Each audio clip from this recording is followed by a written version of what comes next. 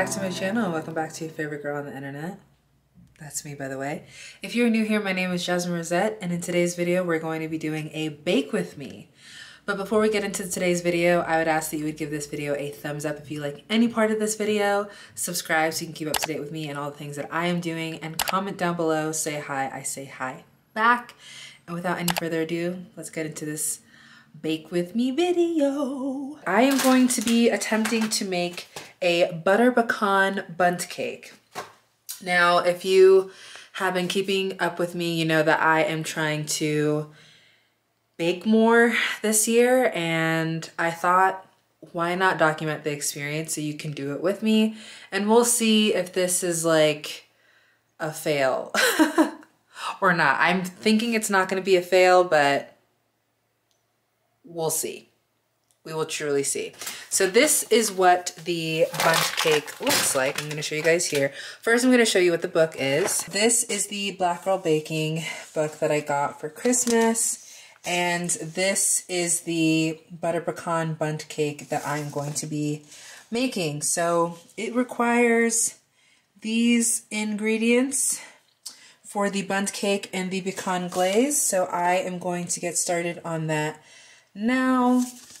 I basically need a cup of chopped pecan halves, which I just bought, and 2.5 cups of whole wheat white flour, baking powder, salt, milk, apple cider vinegar, butter, pure cane sugar, vanilla extract, rum, optional applesauce. So I'm gonna get all those ingredients together and I will get back to you momentarily. Alrighty, so the first step is to put a cup of chopped pecan halves into the oven. The oven is set at 350 degrees Fahrenheit. So I have my little baking sheet. I'm gonna put it in there for 8 to 10 minutes. So I'm gonna put a timer on for about 9 minutes. I like to go in between. So we have that.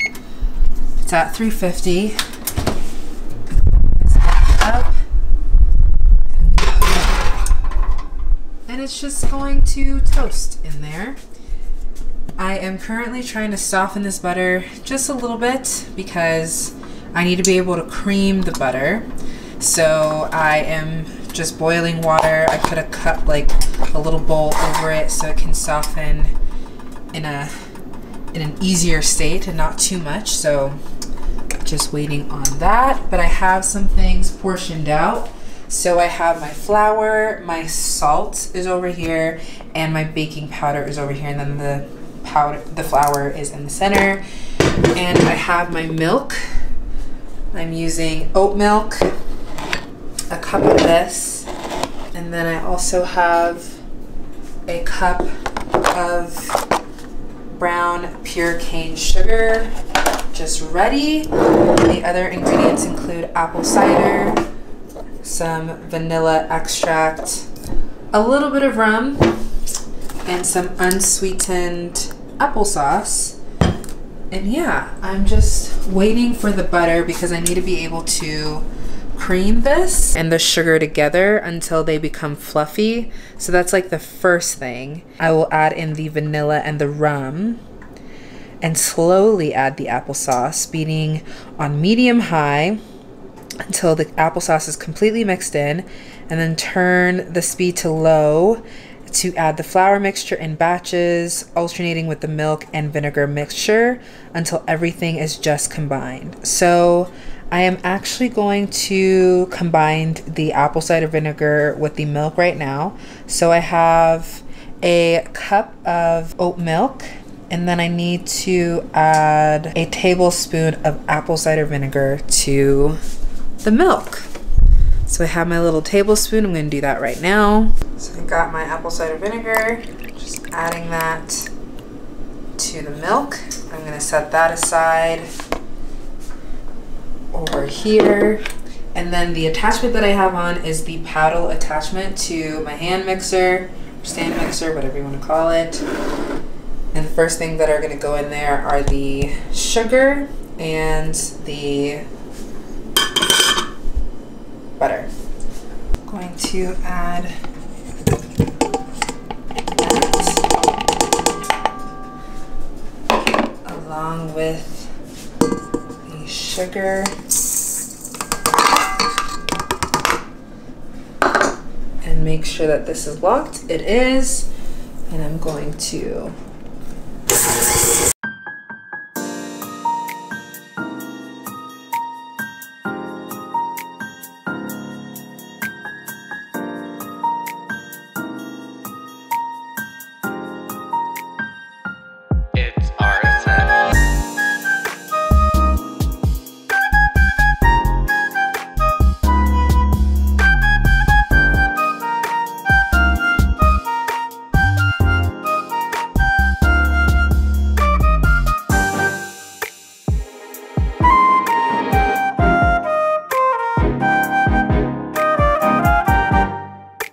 gonna add the rest in now.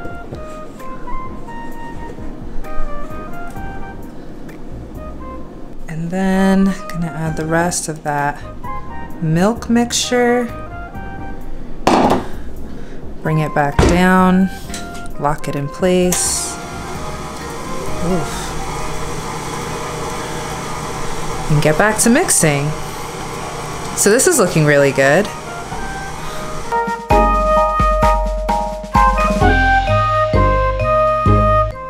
I have some coconut oil that I'm going to use to oil this Bundt pan.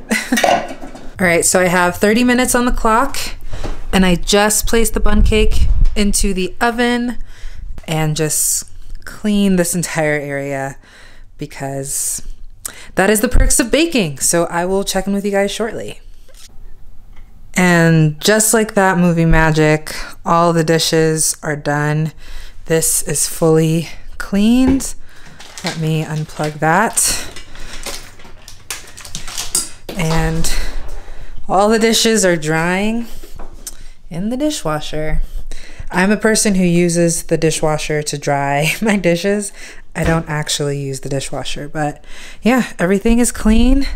And we only have about 10 minutes left. So that took me about 20 minutes. And this stuff is to make the glaze. So I am going to work on this glaze. Like, I'll let this come out because it needs to cool. And I'll show you guys that when it comes out. But to do the glaze like this, I'm going to wait to do it. So I'm not going to do it like right away, because I don't want to put like hot on hot. I definitely want it to like cool so that it's not just like seeping into the sponge of the Bundt cake. All right, the Bundt cake is ready. I'm gonna borrow Melanie's. Oh, I put it over here. And take this out. Whew. And we're gonna do the fork test. If it comes out clean, I would say that's pretty clean.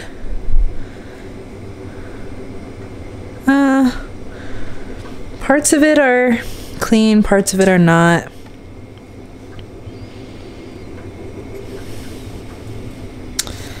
I don't know. I don't know. Maybe it needs like a few more minutes. I'm gonna give it like 10 more minutes. I already have given it 20 extra minutes, so it's getting like a full hour in this thing. So we're just gonna we'll do 8. I think that's a good compromise. Not the full 10, but it was in here for 30 minutes and I'm giving it an extra 28. I am going to start on the glaze. So to make the glaze, I need a small saucepan. I'm gonna go with this. I'm not gonna go with the saucepan, I'm gonna go with the pot.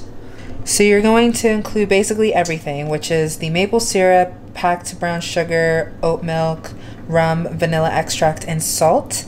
And you're going to bring it to a boil and then reduce the heat to medium and allow it to cook until it's reduced by half, about 10 minutes. So I'm gonna do that now. I'm gonna add all of that and I'll show you what it looks like in a second. So everything is combined. These are the ingredients for the pecan glaze. They are all in this little pan, and I'm just gonna mix that all together, get it to that boiling point, and then once it is boiled, I will reduce to medium heat. So I'm gonna just bring this up to about 8, 9. It's in between 8 and 9 because I don't want that to like bubble over. And we have 30 seconds left. So I'm gonna take off the timer and I'm just gonna leave this out to cool. So I'm just gonna let that cool. That seems pretty good.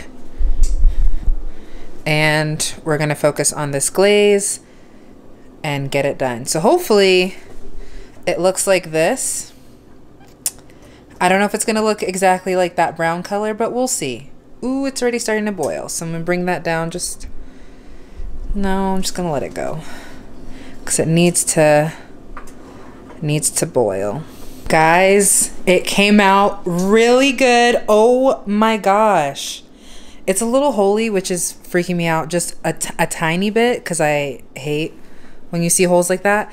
But this is amazing. And the glaze is coming out so good.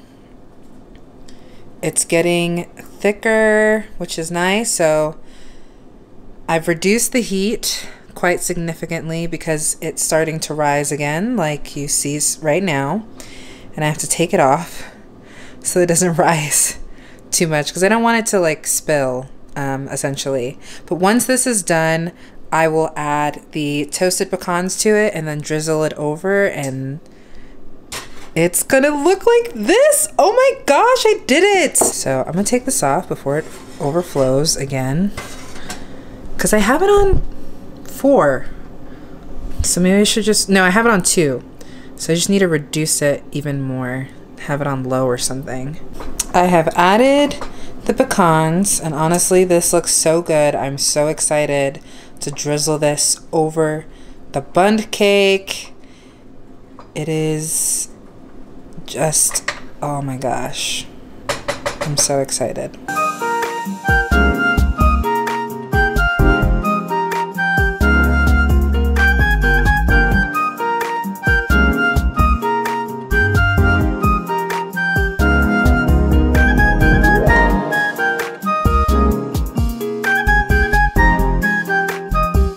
In terms of how it came out, the glaze is not as thick as the photo as we see here, but that's because I am heading to a dinner and I'm going to bring this to them.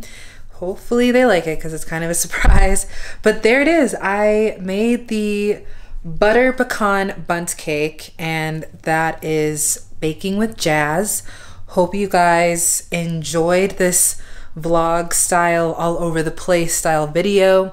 If you have made it to the end of this video, I would ask that you would give this video a thumbs up, subscribe so you can keep up to date with me and all things that I am doing, and comment down below, say hi, I say hi back. And don't forget to stay kind, stay true, and stay laughing. And I will see you guys in the next one. Bye.